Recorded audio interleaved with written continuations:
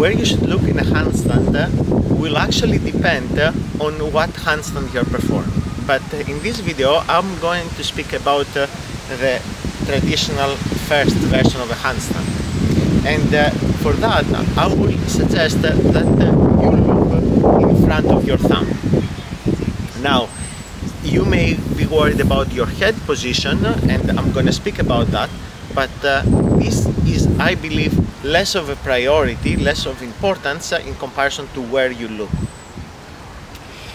Now, if we were to look at our head in relation to our arms, we will define three different positions.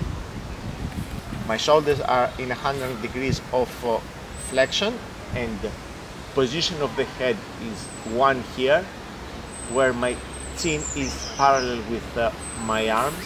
You can see these two are in the same line.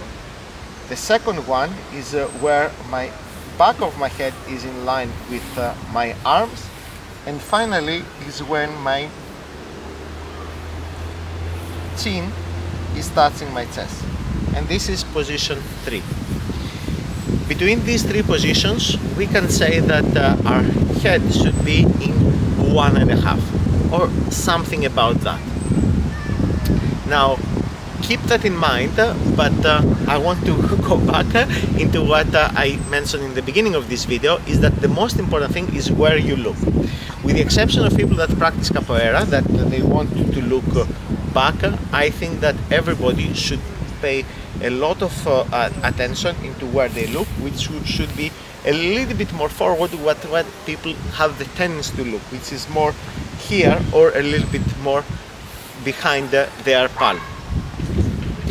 If you feel pain in your traps and neck, you may have the urge to tuck your head under. You can do that, but only to a certain extent, and still with the top of your eyes look up at the point that I mentioned.